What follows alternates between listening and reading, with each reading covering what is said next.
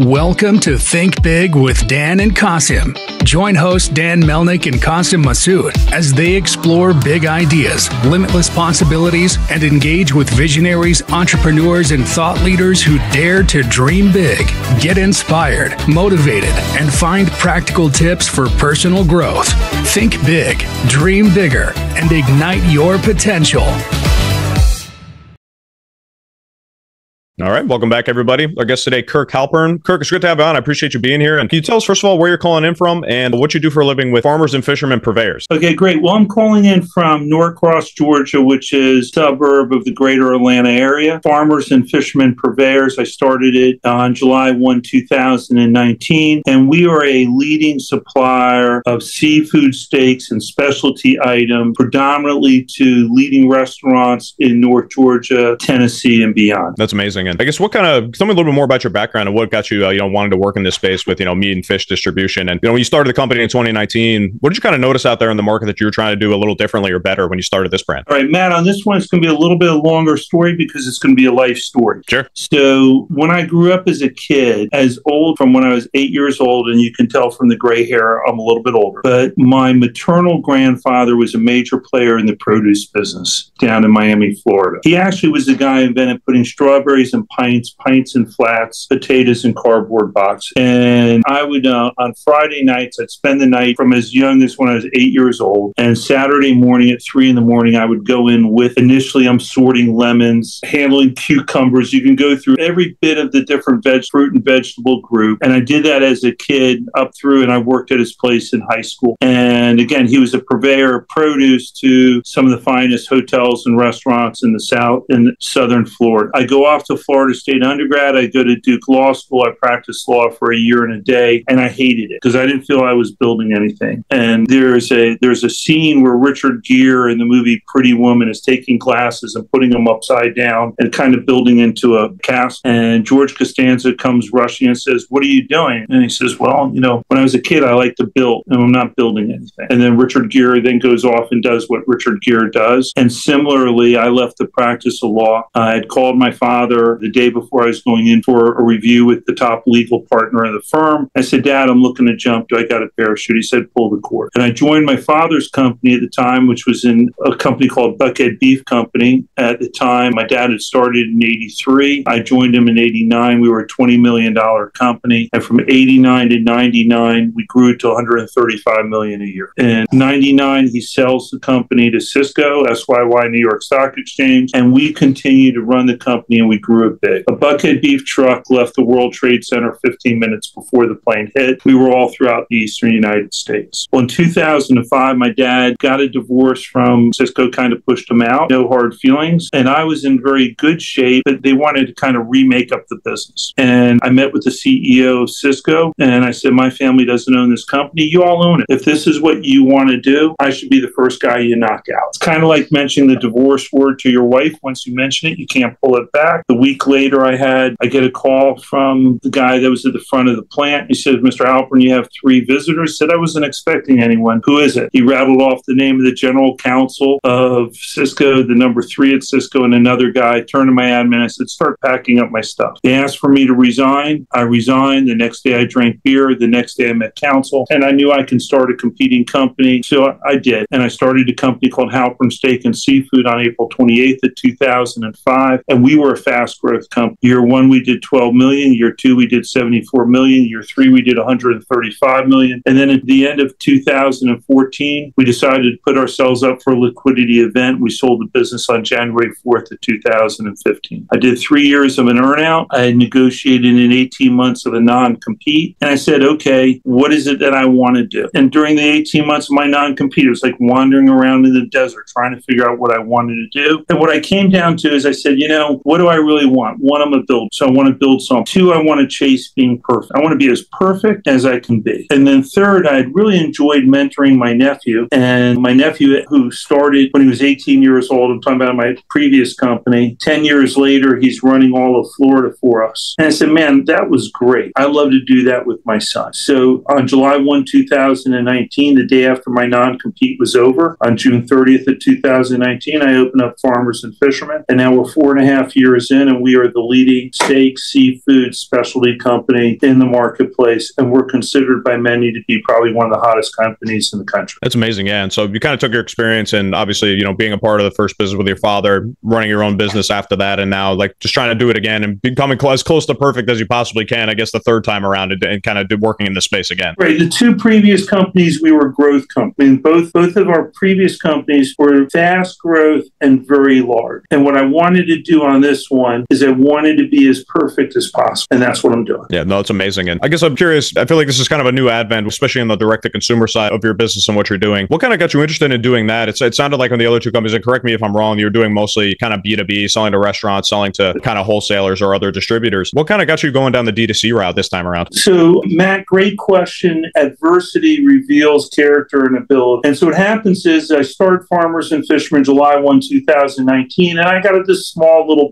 burning a little money in July, burning a little money in August. I get to about January 2020. I said, man, I think I'm breaking even. I get to February. I'm starting to feel good. Man, by March, I got my chest busted out and I'm feeling really good. And what happened is the week before March 16th, the stock market drops 3,000 points. We start talking about COVID. And on Monday, March 16th, market drops 2,000 points. And the Governor Kemp is going to go on. And I was going to go visit customers. And all of a sudden, I'm watching the entire industry just getting decimated. And Governor Kemp announces that he's going to call for the shutdown of all the restaurants, hospitality in the state of Georgia, which means in a single moment, I'm going to lose 97% of my customers. And I get myself disheveled and I turn and I said, man, let me get home because I was actually getting myself lost in Atlanta. And I'm on the phone with a fellow by the name of Marty Mazzetta Seafood, Power Seafood Company. I said, Marty, what are you going to do? He says, man, I'm Kirk. I'm 62. Tommy, his older brother, is 67.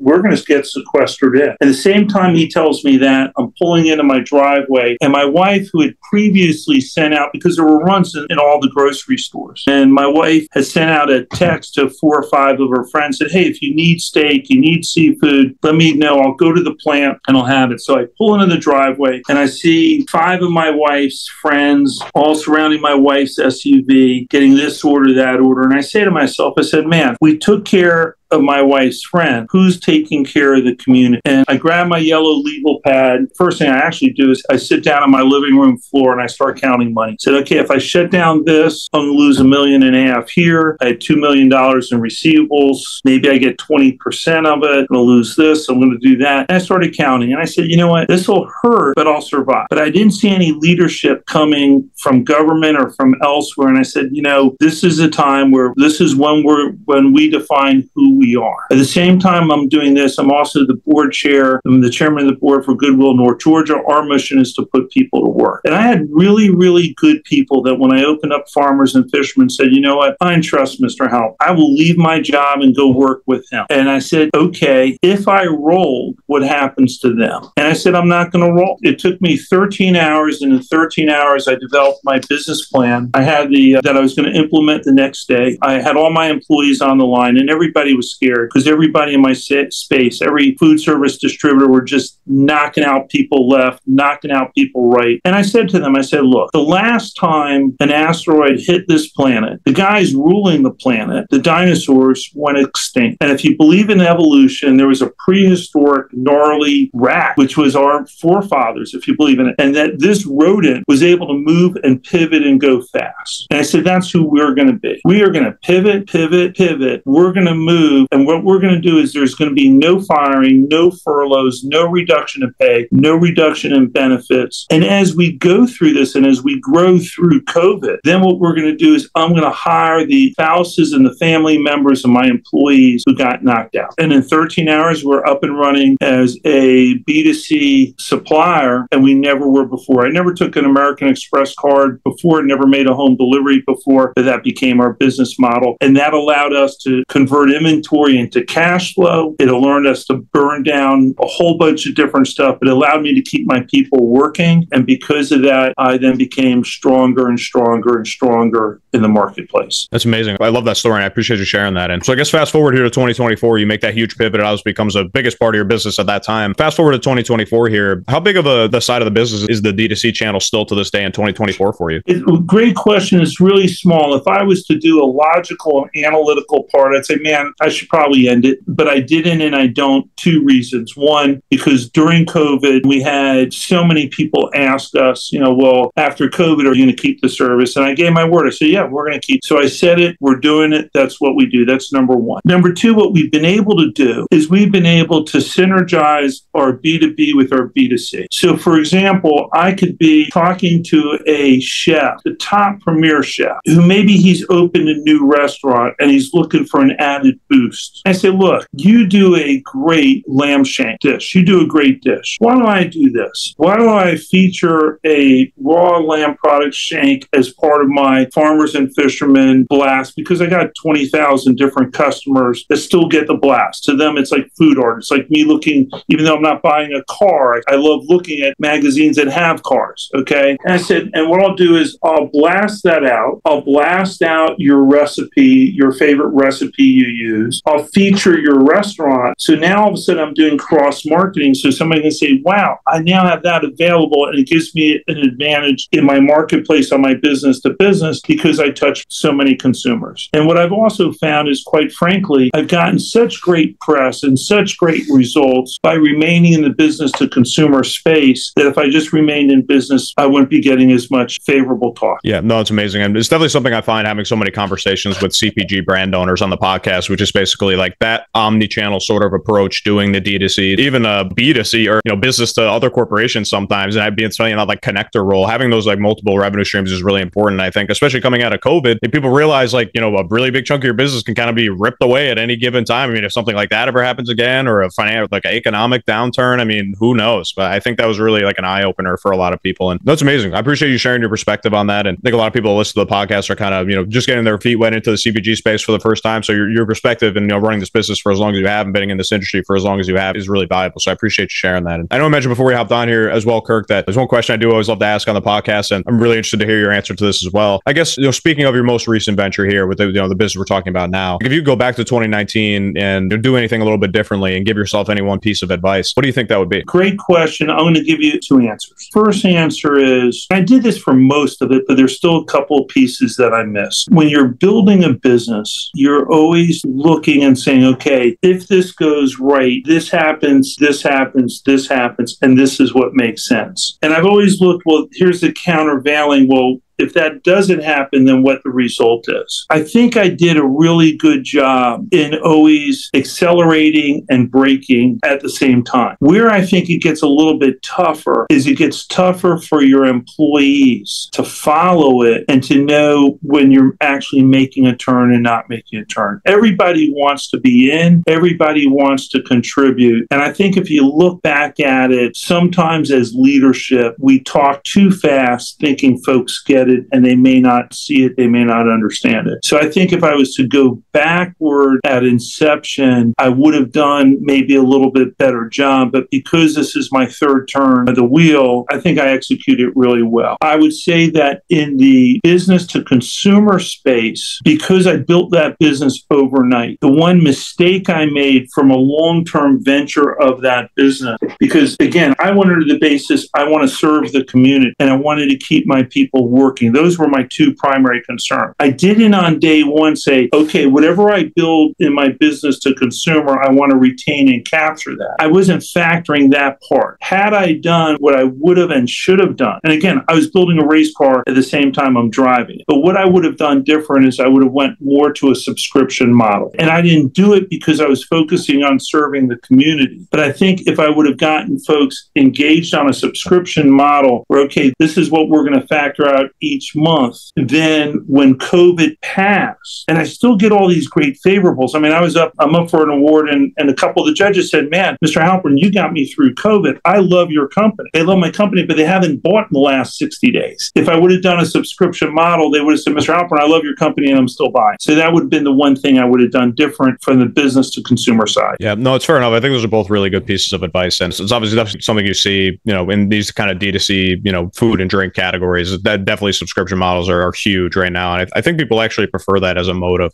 especially with things that you're consuming on a regular basis. You're buying, some meat or fish, like for your family. I mean, it's something you're going through quickly. So no, it definitely makes sense. And to your first point as well, when it comes to, thinking about your employees and finding good fit for those types of things, what advice would you give somebody that's starting a business, that's looking to grow their team, is experiencing growth? Like, what kind of checkboxes do you have when you look for people that either you're bringing on as employees or even like maybe from the outside as contractors? What do you kind of look for in those relationships? Okay, so actually, I'm going to answer that second part of the question first. I've now been leading meat/seafood companies in this space for the last 35 years. I'm an old guy. Okay, I've been doing it 35 years. I will tell you that my model that I now use for hiring, especially on sales representatives, I've made a completely changed model 7 or 8 months ago. Completely different model. I used to look for people that had subject matter expertise. I was hiring folks that were in food service sales. Many of them were chefs. Many of them had product knowledge. And quite candidly, I operate in a space with a lot of flawed players. And that's what I was hiring. And what happened is I continually have been disappointed by work ethic and coachability, too much stubbornness, too much this, too much that. And I just don't have the patience to fight it. And what happened is I was interviewing 2 folks on Zoom, separately. And one of the guys had all of the qualifications. But the guy before him that I spoke to really had very few. He was diligent. He was respectful. And the guy who didn't have the experiences, I turned around and I said to him, look, tell you what, I come into my plant Saturday morning. I'm usually here by 5:30. Why don't you come visit me at 6:30 in the morning? We'll talk in person. Second interview, we'll talk in person. Second, the other guy, which I'll now refer to as the second guy, he had all the things on his resume. I said, why don't you come see me at 7:30 in the morning? Great. The first guy pulled up into my plant at 6:10 in the morning because he wanted to be early. He waited respectfully 10 minutes in his car. And then 6:20, he sent me a text. He said, Mr. Halpern, he deferred, called me by my formal name, Mr. Halpern. I'm in the parking lot. I can remain here for 10 minutes, or if you want, I can come in, or I come in early and see you. I said, great. Andy Warhol once said 85% of life is showing up. He showed up at 6:30. The other guy who had everything on the resume at 8 o'clock at night on the Friday turns and he sent me a text and he says, Kirk, so he rounded me down. He said, Kirk, when I said yes, I forgot I need to take my daughter to soccer practice. Now, earlier in the conversation, he declared that he's in a married relationship. The wife doesn't work, and he hadn't had a job in 120 days. He said, so I'm not going to be able to see you. I'll need to call you later in the week to reschedule. Okay. Well, if he had a day to figure out how he can get his daughter covered, it wasn't a soccer game. It was a soccer practice. Hey, who else on the team can show?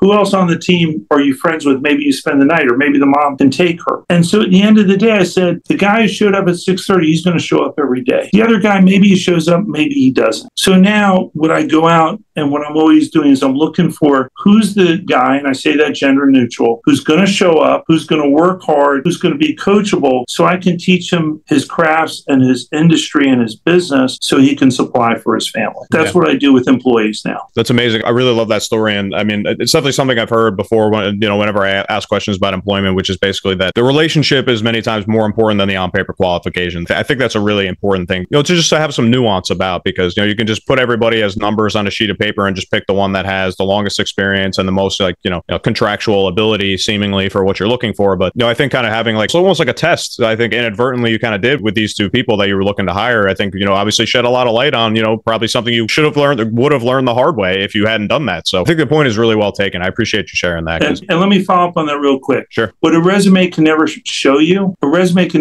heart. Mm-hmm. And as business owners, what we want is the people who care, that are going to give their heart. Who do you want? You ever watch the movie Rudy? You want Rudy. You ever watch Replacement Players? You want Keanu Reeves. You want heart. So how do you measure heart? You can't measure heart from a resume. No, it's so true. And it's definitely something I resonate with myself, only because when I got my start into sales, my first job actually was still bartending at the time. I was in food service a very long time, almost 10 years managing, bartending, serving. And I met somebody who was a manager at a local place that was hiring software salesmen. I'd never done sales, but he just happened to like me. I made a joke with his wife. I had this wife laugh, was playing with his kid at the restaurant. And, he asked me if I'd ever been in sales before. And I said no. And we just ended up having a conversation. I called his cousin who also had worked there. there, and they really took a chance on me. So I kind of had that chip on my shoulder going in, saying like, a lot of people came in with a lot of experience. I thought they knew how to do it, and like, they were trying to fit, old ways they were doing things into a new position, and it didn't really work. And me coming from the outside in, I knew that basically my perspective was like, I don't know better than any of these people. I don't know anything. I don't know the first thing about selling. And like, but yet here I am. So I better do more than everybody else, because that's the only way I'm going to keep up. I'm obviously always super thankful for that. And I think they kind of took that perspective too. I'd like to think that they kind of saw my drive to want to like,